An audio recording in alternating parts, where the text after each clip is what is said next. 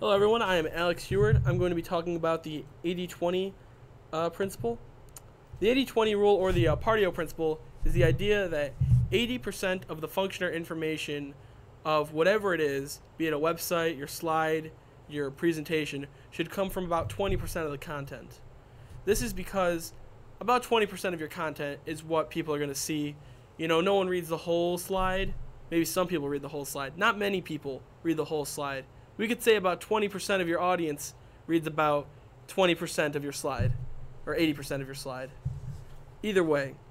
So for this reason, you need to condense your information into about 20% of your slide, so that if someone just skims your information, they skim the important parts.